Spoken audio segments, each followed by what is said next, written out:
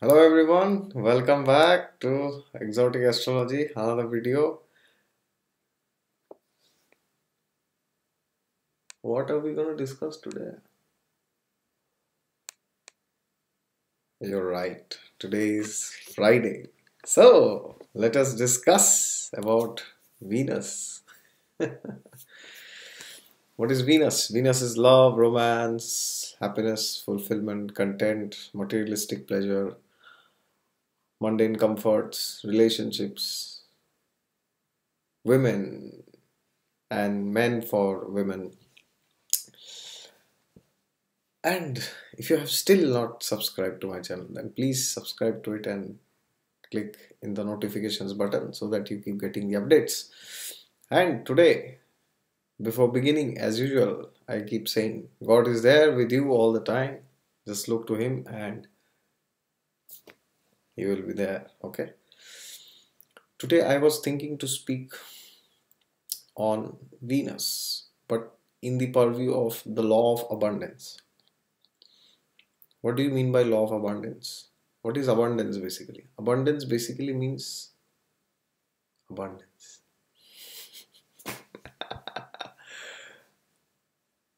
It's basically having everything that satisfies you, right?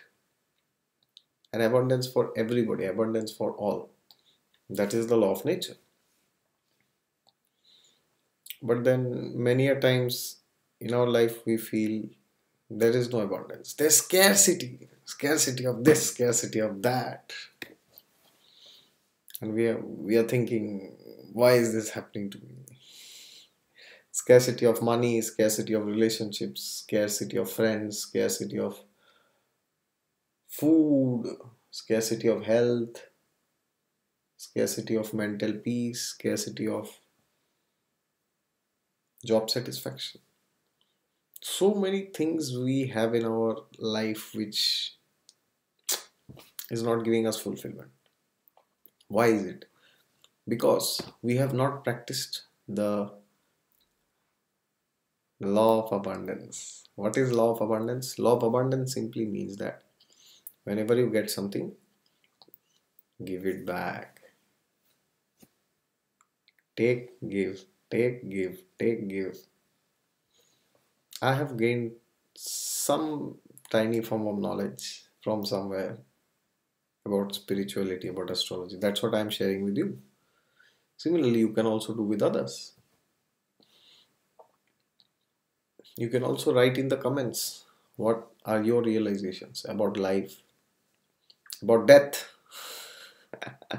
about love, about romance, about happiness, about fulfillment, about God. Why not?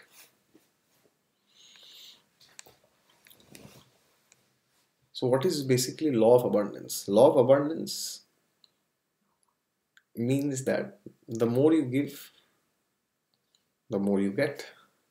And the more it's to the other way around also. The more you get, the more you should give. If you do not do this, then maybe the nature will say, oh, I have given you so much, but you don't seem to value it. That is why I had made a video on gratitude recently. And we all should practice gratitude, writing on a book every day, morning and night, before sleeping and after getting up. That will help us to count our blessings in life. And by that, when we do it constantly, regularly, it becomes an inner programming inside. It becomes an attitude. It is not gratitude anymore, it's attitude. It is the way we see life, the way we progress in life, the way we proceed towards anything in life. That is what gratitude becomes ultimately. So the law of abundance is built upon the law of the function of gratitude. If there is no gratitude, you cannot make the law of abundance work. It is not possible because you are not setting the stage where the law of abundance can act. Okay. For example, whenever you get some knowledge, share it with others. It can be on anything. Of course, that does not mean that you have to give unprecedented advice to people. It does not mean that. If somebody is asking, you can tell them. Or when you meet friends, share with them. Instead of, you can also talk on the normal issues which we talk with friends, cinema, politics, etc., etc. But when we get something concrete, some substantial knowledge we get, which has been proving very much valuable to ourselves, we should try to give it to others, depending on their situation, depending on their level. For example, if you find that, for example, astrology transforms your life, how? Because you have come to know yourself more. Yes, you have come to know your weaknesses. After learning astrology, after knowing how your planets are behaving, who are the planets actually? Your strengths and weaknesses. Basically, those are your planets, right? So then, when you learn something, for example, if you learn your Saturn is in a particular position, and then doing this helped you to mitigate the difficulties, the challenges of the existing Saturn, then what you should do? You should tell it to others that yes, my Saturn, which represents my discipline, my duty, my work, my structure, my commitment, has undergone these problems. And how did I overcome it? Yes. That can be through any remedial measure or by your self efforts or through meditation or through reading the holy books or by knowing more about what Saturn wants us actually to do. It can be by any means, or it can be by the divine blessing of some great soul, some saint, or maybe by the love of somebody. It can be by any means that you have improved on your planets, your areas basically. But you should try to share it with others. Okay? Because when you are doing that, then the nature will send you things which you can share with others more. And the more you are sharing with others, what does it mean? It simply means that you have so much. How will you share something if you don't have? If I have 10 euros in my account, how will I do a charity of 20 euros? Is it possible? It's not possible, right?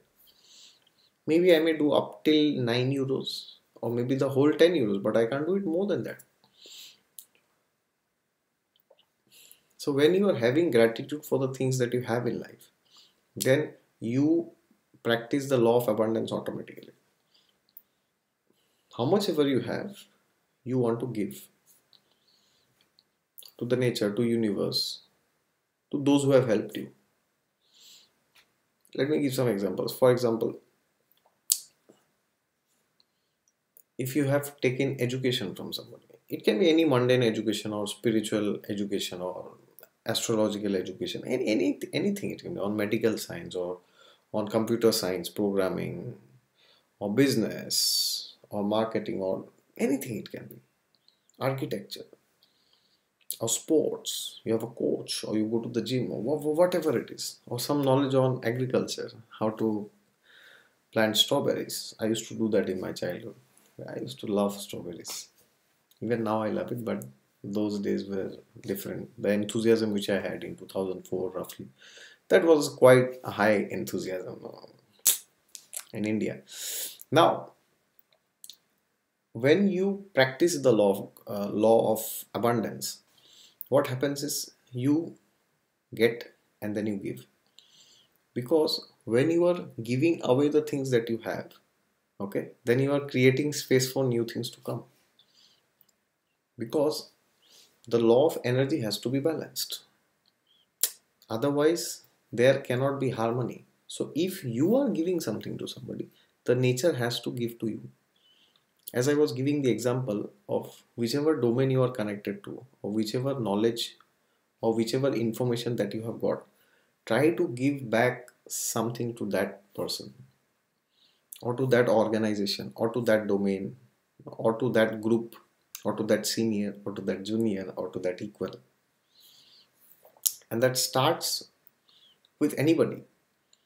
Today you can call up some of your teachers from your school and you can tell them that thank you very much, sir. Because of you, I have got this knowledge of how to solve mathematics, algebra, doing this, doing that. If you would not be there, how would I know? Yes. And then you can call somebody, because primarily we were connected to our teachers, right? Because from them we had got initial bit of information and knowledge and wisdom.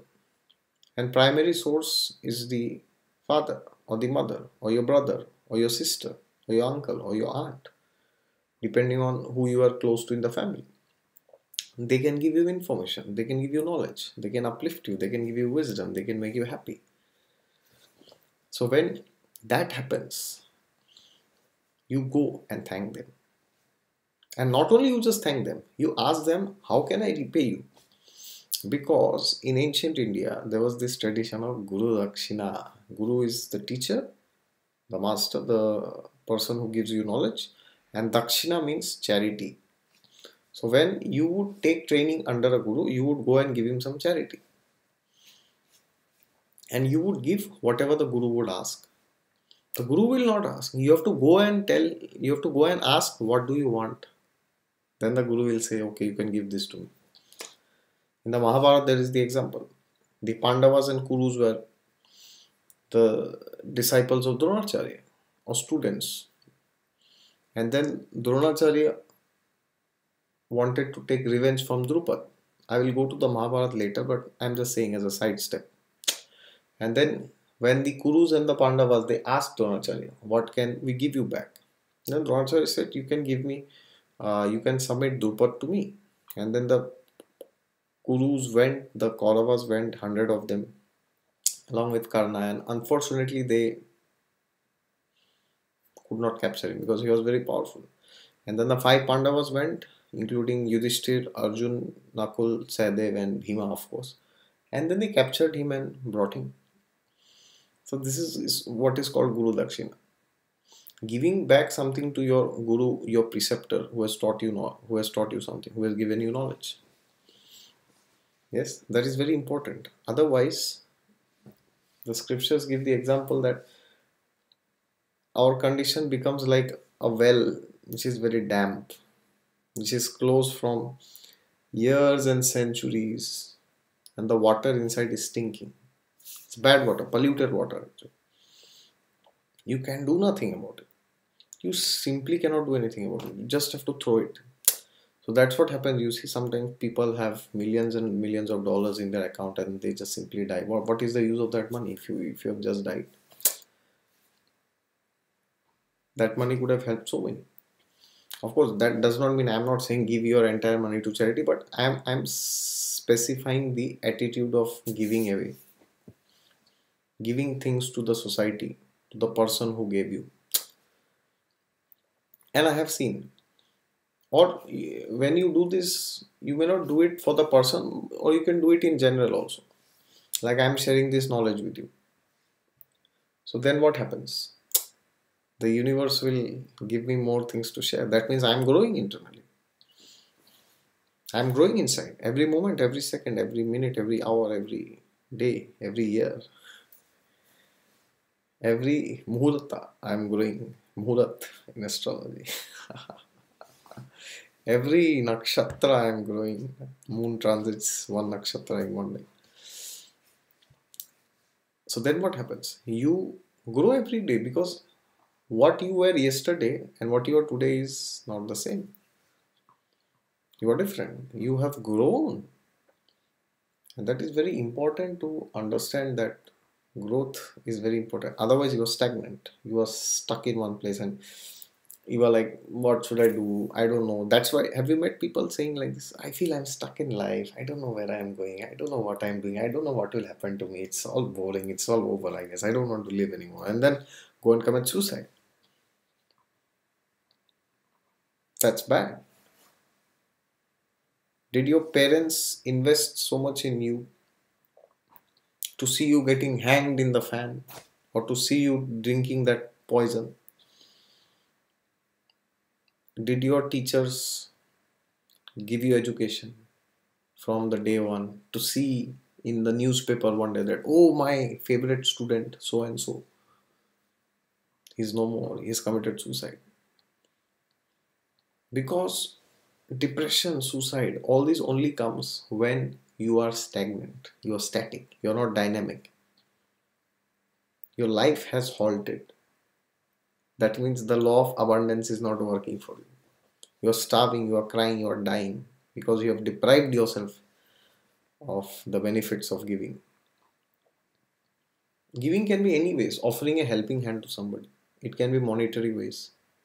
It can be by any ways. We are not concerned about how, but we are concerned it should be by some means. Okay. Let me give you an example. Whenever I get any new technique in astrology, I will always share it with somebody. And that is why I don't know, from somewhere somebody will call me and say, oh, we have got this technique, new technique.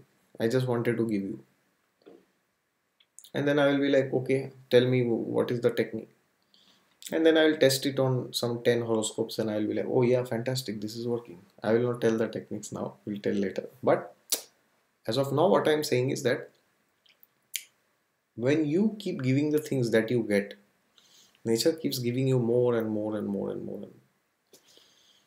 And when nature decides to give, it will give you unlimited.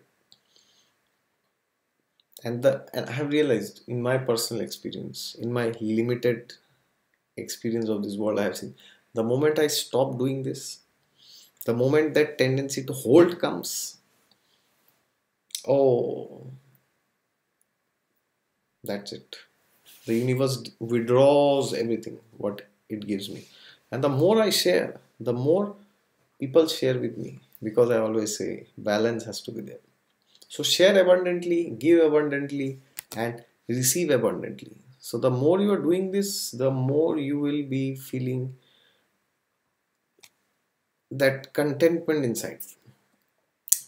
Otherwise you will be like, oh, why am I even living? I don't feel like living. I don't feel like living and I just want to die. People can recognize your face when they see you. You are limiting yourself, you are putting thorns over your head because you think by giving something you will lose. I know people who tell me that when they message somebody, anybody, boy, girl, whoever, or friend, they don't reply to us, or they give very official replies, or they reply in a way that makes you feel unwanted. So when you do this with others, the same thing happens with you. Yes. Have you experienced messaging people and not getting replies? I've heard so many people going through that experience. Of course, this does not mean that if somebody is asking you how are you, you have to write a 10-page long essay and send. The balance has to be there. You should reciprocate. If the person is asking me how am I should say yes, I am good. How are you? How about you? How's your life? Ask about him also. Because do you know this phrase, how are you? There are hundreds and thousands of people, or maybe millions, who die to hear this word, this phrase, how are you? Because how are you means the person who is asking you is concerned about you. Otherwise, he will not be asking this. You get it? So, if you get a message from somebody, how are you? Consider yourself to be very fortunate and very lucky. Because everybody doesn't get these messages. I don't get sometimes. Sometimes I get, sometimes I don't. There are so many people I know who call me and tell that, oh, as if I feel there's nobody for me in this universe. Nobody even asks, am I alive? Am I living or am I dead? So please reciprocate with people. And the more you reciprocate, the more nature reciprocates with you. Like for example, there has never been a time in my case that somebody has messaged me and I have not replied to them.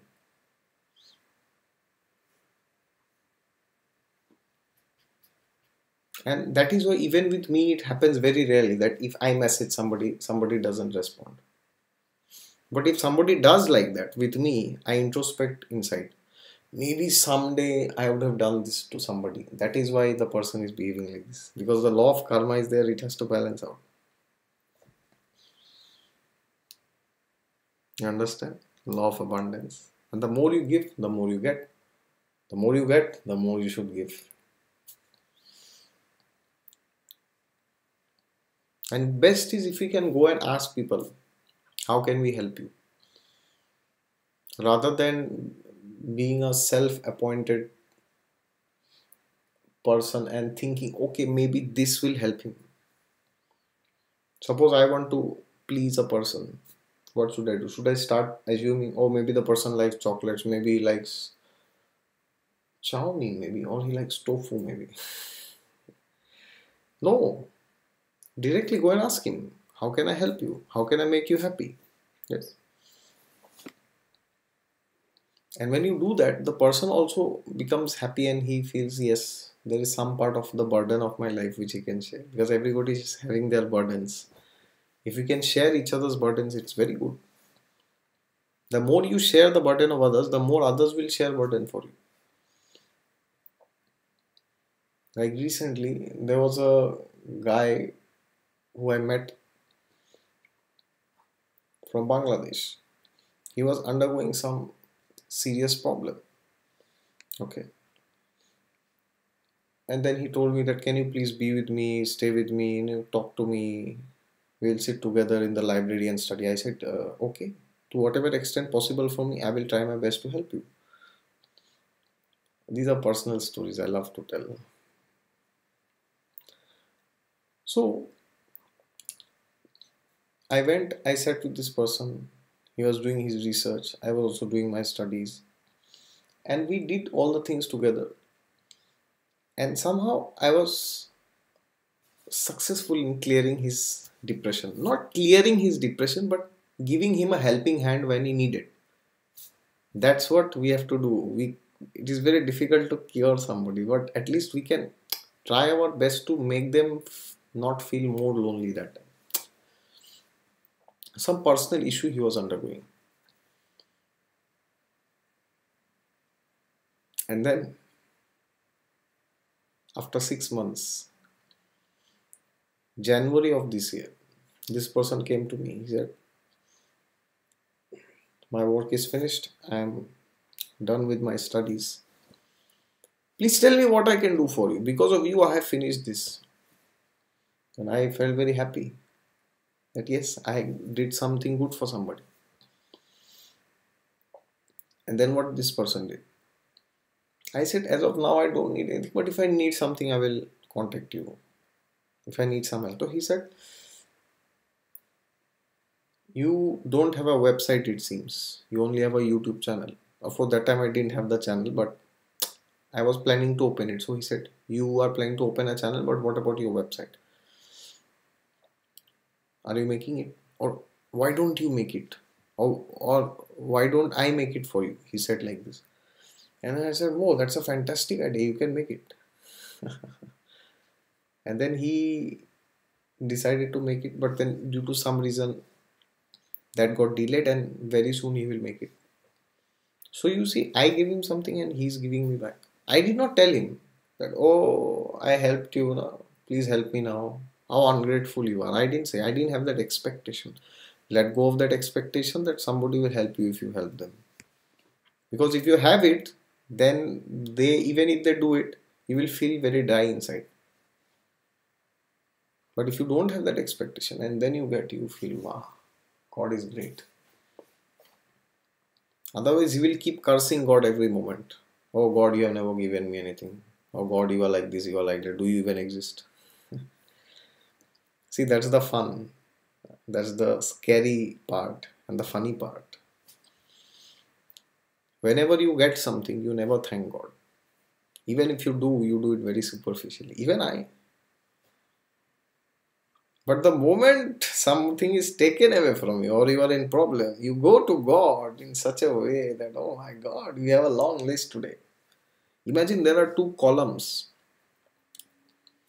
In one column, there are people who have gone to God to express their gratitude of the things they have got since the time they have started breathing in this world. And there is another group, another queue where people are standing to complain what God took away from them. What do you think? Which of the two queues will be longer? We all know, right? The second one will be very long, and there will be hardly anybody who will go to express thank you. That is very bad. How will God feel? Yes. So the more you say thank you to God, to the universe, to the people around you, the more universe will give you chance to be thankful for, which is very important. And the more you will realize that, oh, life is great actually. And then others will see it on your face and they will say, oh, this is visible in your face. You're different.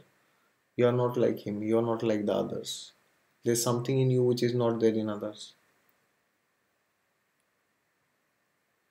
If somebody told you like, no, don't worry, they will start saying very soon.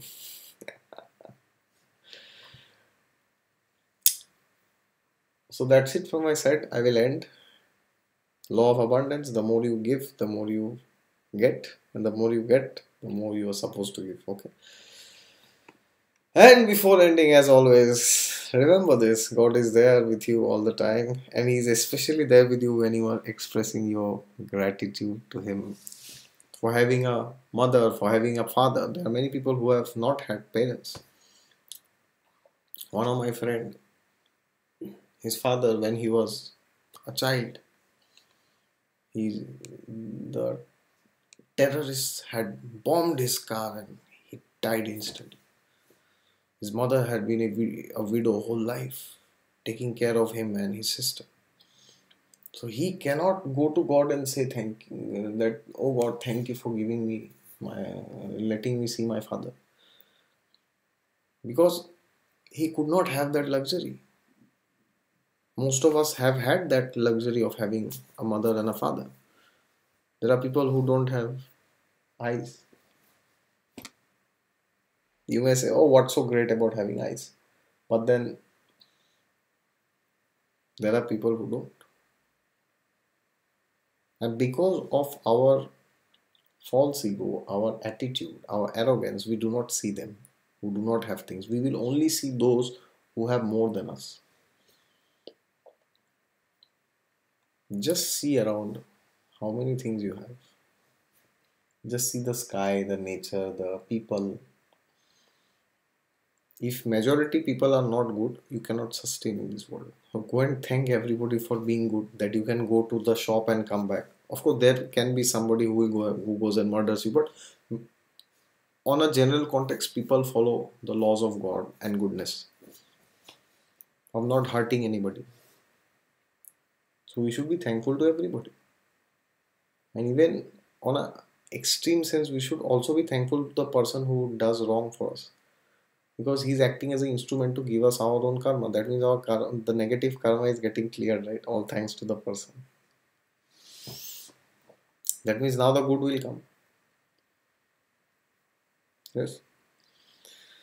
So that's it from my side. Signing off from Exotic Astrology.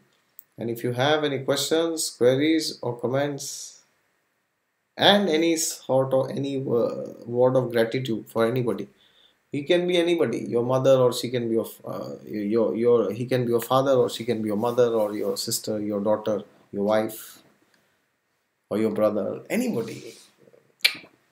Just write it down in the comment section and let me know, okay? And that's it from my side. Bye bye. See you.